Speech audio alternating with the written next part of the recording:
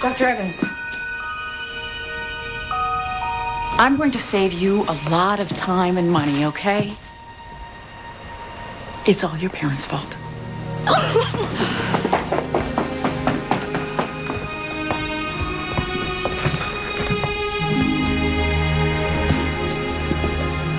Marjorie? Oh, she had to take off. Family issues.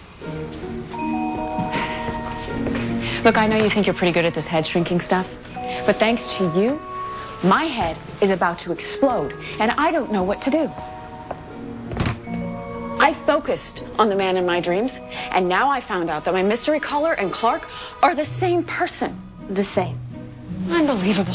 Up until today, he couldn't lie his way out of a speeding ticket. And now he can hold down an alter ego? Lois, take a step back.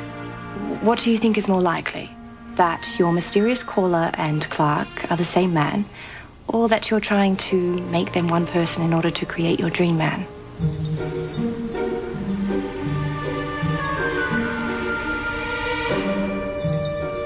Okay, they're not that different. My mystery caller is brave and selfless, and so is Clark. In his own way. I can't believe how difficult this must have been for him to carry his secret all this time. I just want to tell him that it doesn't matter to me. But maybe coming clean isn't the best idea either. Right now, Clark has this really big decision to make. And more than anything, I just want to help, but I'm not sure how.